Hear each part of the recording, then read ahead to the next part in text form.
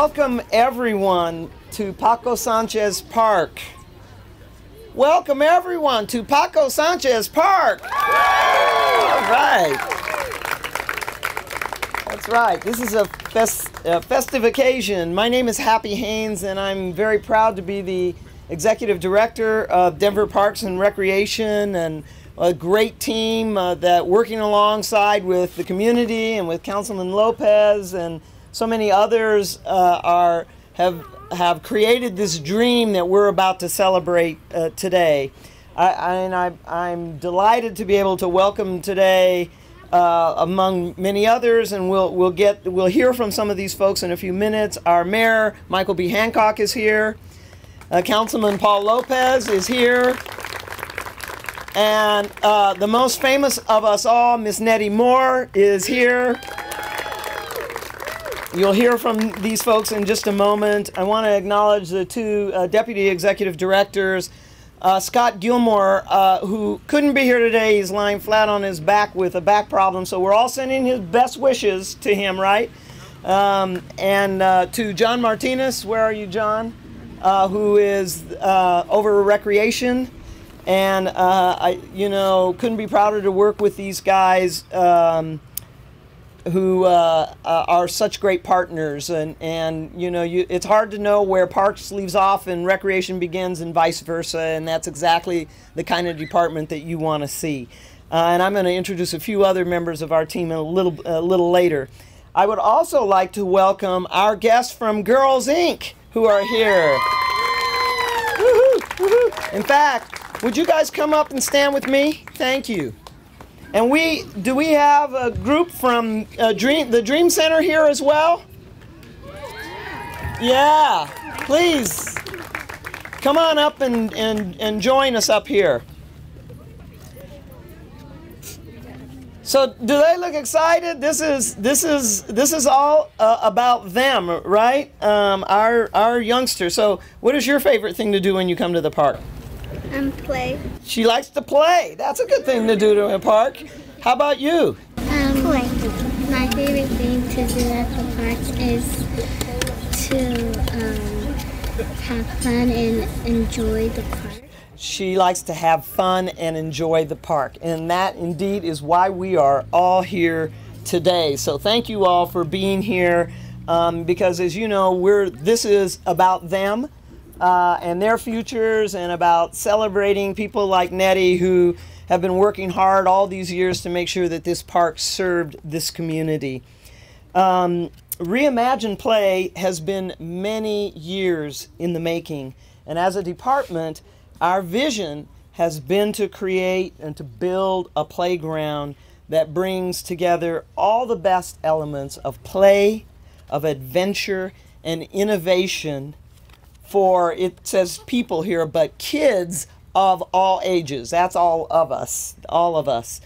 And as we were looking for the best place to build this dream playground, Councilman Lopez stepped forward and said, West Side, we need a park right here, a park on the west side. And our staff, our planning staff, did their due diligence and indeed realized that Paco Sanchez Park was the perfect location for this dream design. And so we're so happy to be here today.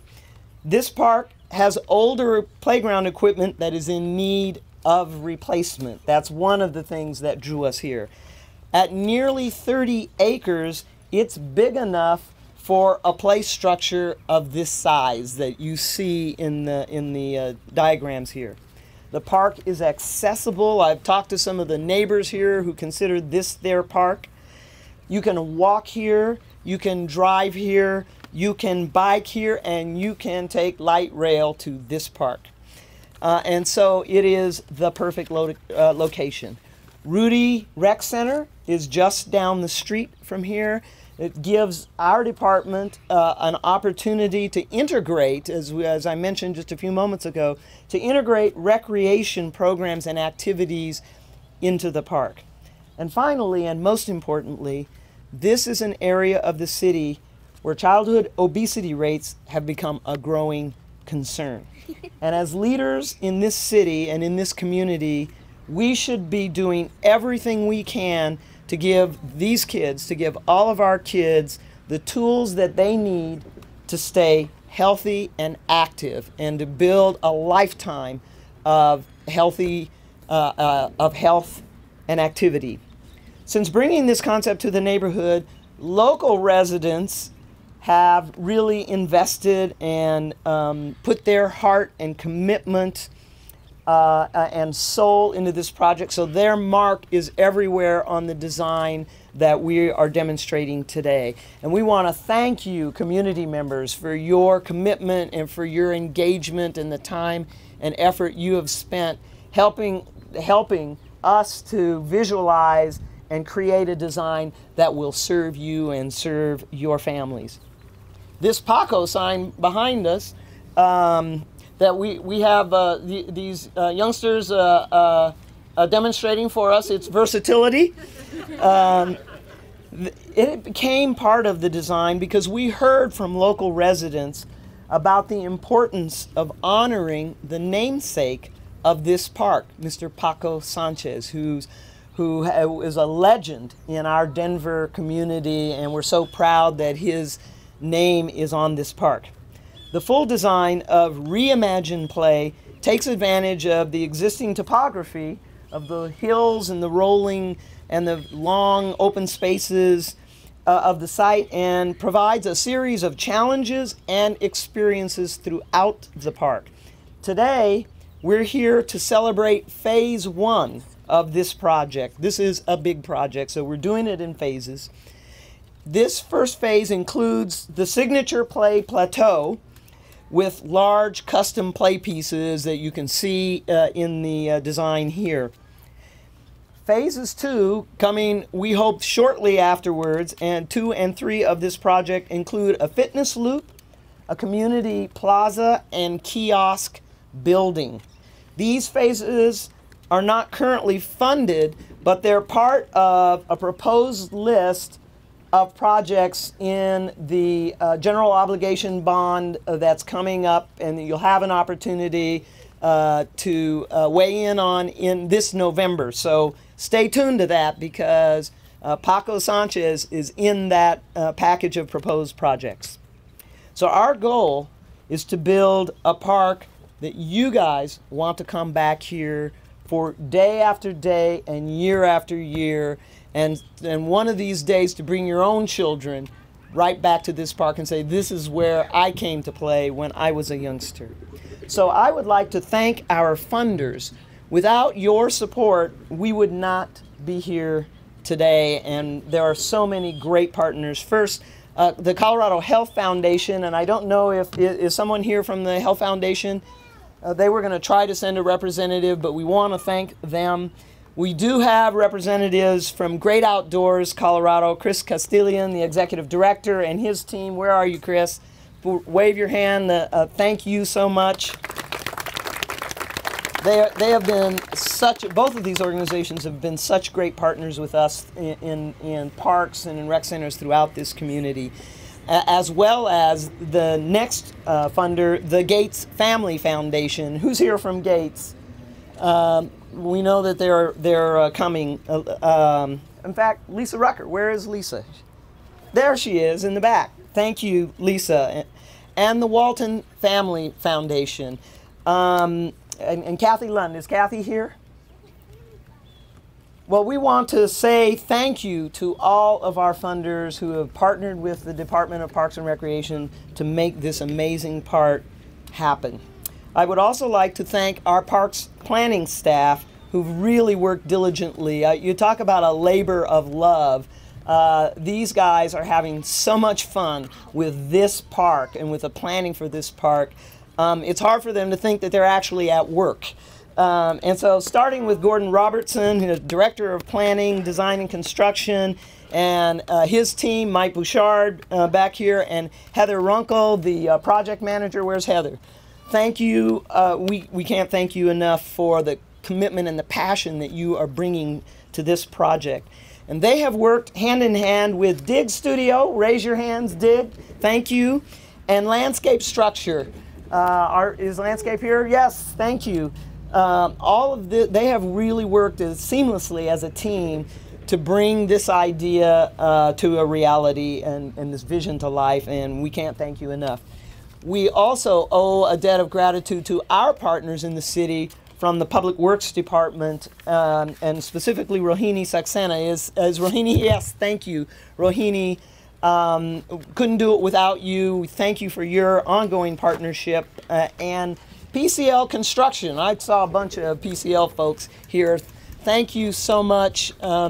These are the folks that are going to make it happen. So part of this group has been dreaming about it and designing it, and the rest of them are going to make sure that it actually comes to life and is built here. And so we can't thank all of you enough. And working behind the scenes, because it's one thing to build, draw these great pictures, but working behind the scenes is a team of people who every day make sure that these parks look great. And it looks great today, doesn't it? And I want to thank our superintendent, Mike McCown, of the Northwest District, Richard Olguin. Are Mike and Richard here yet? And their whole team who oversee the maintenance of this park and really treat these parks as though they were their own backyards. And then our park rangers, I know you saw some of them when you came in. Raise your hands and let's thank them, because they're the ones who help facilitate everything that goes on in this park. Our marketing team, led by Yolanda Quesada, is here today. Wave your hands. They help make all of these events happen, and we're really appreciative of everything that you do. And finally, I wanna thank a group of people who get overlooked often and are so much a part of every one of these events, and that's our city facilities staff, who come out every time we have an event and set it all up and make sure the music and the microphones are working. So let's say they're great partners as well, and thank you. They always play some really good music. You noticed the music when you came in and made it feel like a party, and they're going to do that in just a little bit again. And now, kids, I want you to help me at the top of your voices, at the top of your lungs. Let's say one great big thank you to all these people who have made this happen. Ready? 1, 2, 3. Thank you! Thank you so much. And now it is my great pleasure to bring forward the biggest advocate, maybe behind Nettie. I'm gonna put you behind Nettie, Paul. I'm sure you'll see that. But Councilman Paul Lopez, who really was the driving force in bringing this project to this neighborhood and to this park. And so let's hear from Councilman Paul Lopez. There's Paul.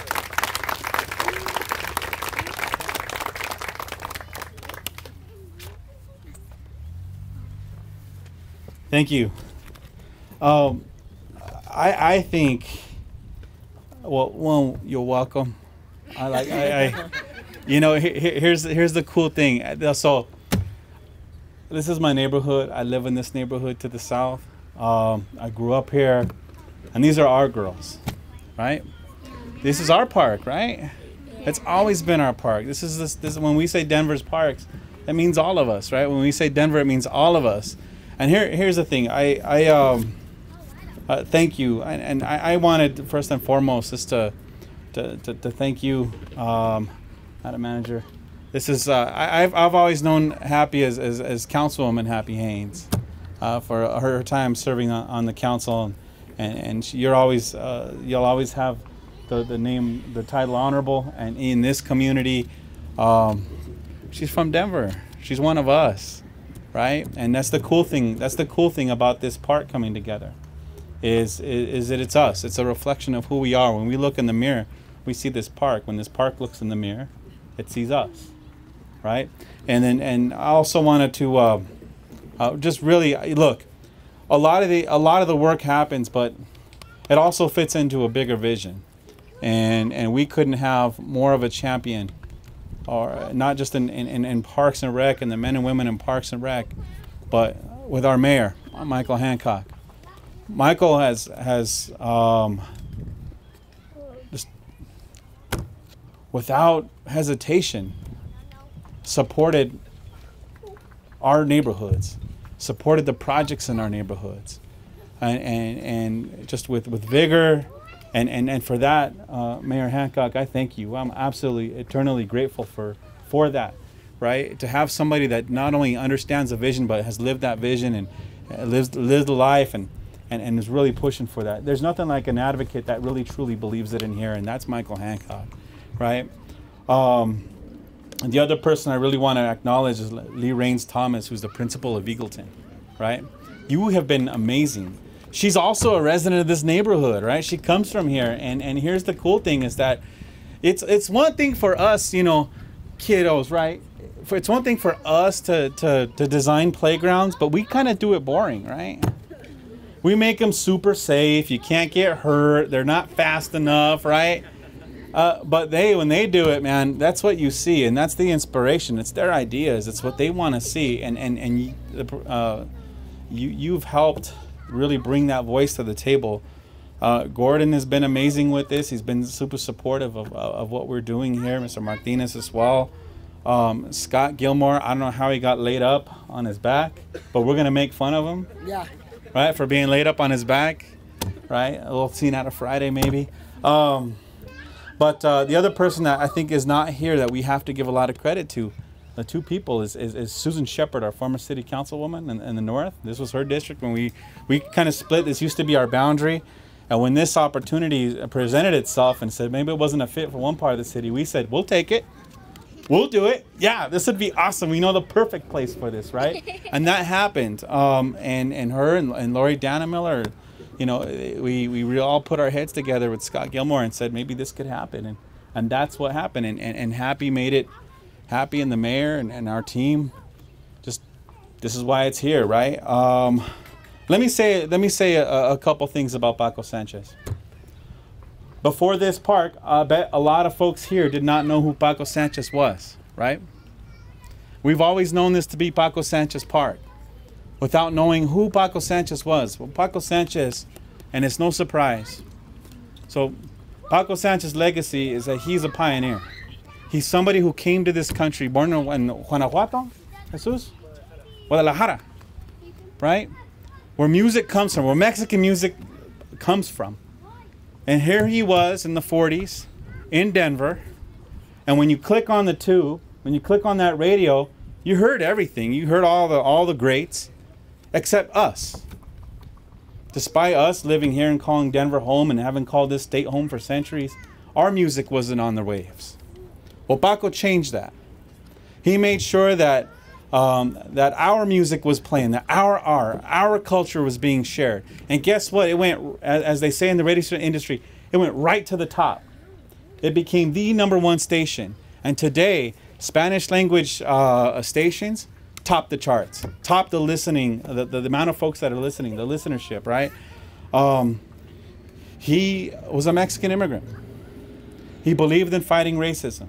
And like another artist that I know, Bob Marley, he believed that the music was a cure for it. He believed that it brought it together and it brought people together. And it certainly did. It gave us something to be proud of. And not just if you were Mexicano or you're Chicano, but everybody. Because guess what? That music is a conglomeration of so many different instruments that we didn't invent. I mean, that accordion that you hear doesn't come from us. That comes from Germany. And when you play these norteños, when you play these rancheras, it's not just something that Paco Sanchez made sure it's not something that you just heard in a restaurant, right? That it is commonplace. And because of that, his fingerprints, he became our state rep. He did finally operate out of his home. He became our state rep. His fingerprints all over this place. One thing he cared about was making sure that we had adequate housing. The Good Americans organization, the Juanita Nolasco apartments. You look at the stuff around here, the Avondales, the Westridge. The fact that this is so close to the Westridge housing is exactly why we wanted it here. This is who we want it for. These are the most deserving, the hardest working, the folks that say, you know what? We've lived in the shadow of Mile High, we've lived in the shadow of this park and not seen an ounce from it. It's time that we change that. And that's why that's here. Let me just say that the community, if it wasn't for having this meeting at Girls Inc. and the community coming to Girls Inc. and literally in the Girls Inc. gym, when we said, is this something that you want in the community? Should we vote on this? Nettie, what happened? You were here that day. That day that I was there, everything else. I said, Paul, can I still say a few words instead of Yeah. I got up and said, I vote for 100%. 100%. And you know what happened after she said that? We got Yeah, I might as well introduce her. I want to tell you, we voted 100%. 100%. All those folks in there, Miss Nettie, all those folks in there followed your lead. They say, you know what? All of those hands went up in the air. And that's the kind, and since then it's had that community ownership, and it's the community ownership that we're going to take care, right? We're going to take care of this park, right? right. We're not going to let anybody tag it, right? Right. We're not going to let anybody deface it. Right. Why? Because it's whose? It's It's ours. That's right. And so with that, I just want to say, you know, we're absolutely thankful for that. I mentioned her, and I want to bring her up because she says it's better than anybody. This is the legendary. And when we talk about the legendary District 3, when we talk about these legendary parks, it's all because of legendary people. And I say this is the legendary Nettie Moore. So Nettie, why don't you come up here and Get nice and close, Nettie, to the microphone. Well, can you hear me? Okay, I'm going to tell you something. I'm up here without a piece of paper. So what I'm saying is coming from right here. I want to let you know, and I want all you children to know something. You know, there's a Nettie Moore playground up the valley up here, to this side of Sheridan. And you know what? I would like to see all of you up there sometime playing, and I could go over and talk to you. It's a Nettie Moore playground. So have you been up there at all on Utica Street? No? Well, you know what? With that park up there, plus what is being done down here, I want to tell you, this area, we're not, no more, when you talk to people and they say, where do you live? And I ask them, well, where do you live? And I hear Green Mountain. Well, you know what? I say, I live in the Lakewood Dry Gulch area. I wouldn't live anywhere else. And I get some kind of frowns. You live there, but let me tell you something. This area here, what it's doing to tie from Federal Boulevard to Sheridan Boulevard, what we have gotten done throughout these years, we can stand in proud.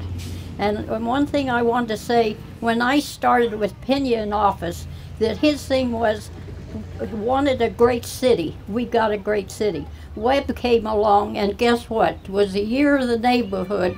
Vote on #1, streets, curbs, gutters. My street got developed in 2001 with Webb. Then Hickenlooper came along, celebrating Denver, 150 years of Denver being Denver.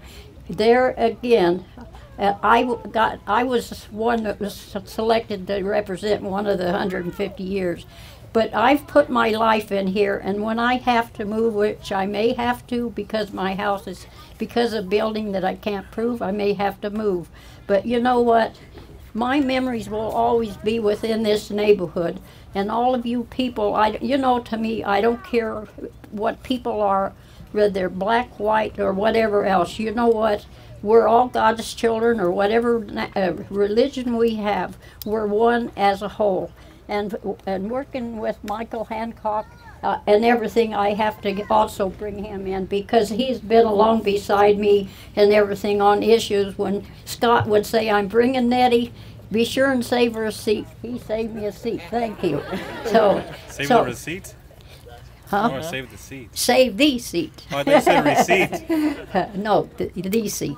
But anyway, I'm glad to talk to you, and I've got 6 notebooks that some of them's in the Denver Public Library archives of what the area was like, what it's become, and they will be, when I pass away, my will says it goes to my daughter, and from there they all go to my daughter. And when she can't take care of them or anything, they can go to the Denver Public Library. And also next month, when the little streetcar that used to run up and down this area, which is part of my memories, I get to be up there, and as far as I know, and show some pictures and speak to people about this streetcar running through the area.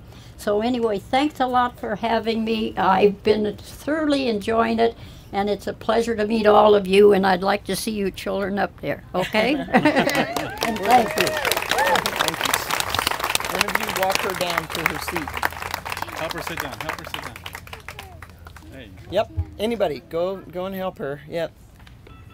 That's what we do for our statespersons in the community. We make sure that they're taken care of. Well, and Nettie said it.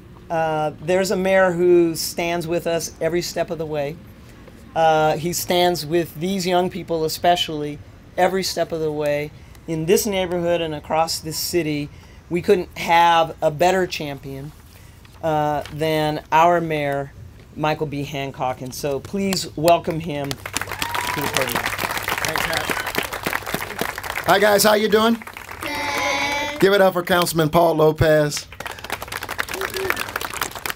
Been a great partner, and to Councilwoman Happy Haynes, our Parks Director, Happy Haynes. Listen, the beauty of following Happy Haynes and following Councilman Lopez and, of course, the incomparable Nettie Moore is that everything that needs to be said has been said. I want to just put one stake in the ground and remind everyone that we have done this for the community, and the community has engaged wonderfully well. This is a park for, by, and with the people. And so I congratulate you.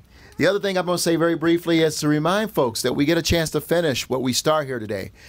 In November, we all get to go to the ballot and vote on that general obligation bond, where we've included this park and the completion, the later phases of this park. So I ask you to join with me. And those of us who are going to go vote for Go Denver Bond 2017, say Go Denver Bond. Go Denver Bond 2017.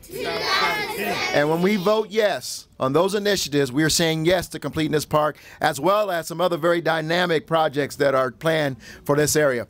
It's our city. Those of us who live here, we get a chance to invest in it. Those of us who care about it and care about these children, we get to hand to them a legacy of investment and opportunity. So thank you all for being here. Let's throw some dirt at these people who are over here, and let's get this construction of this park underway. Come on, guys.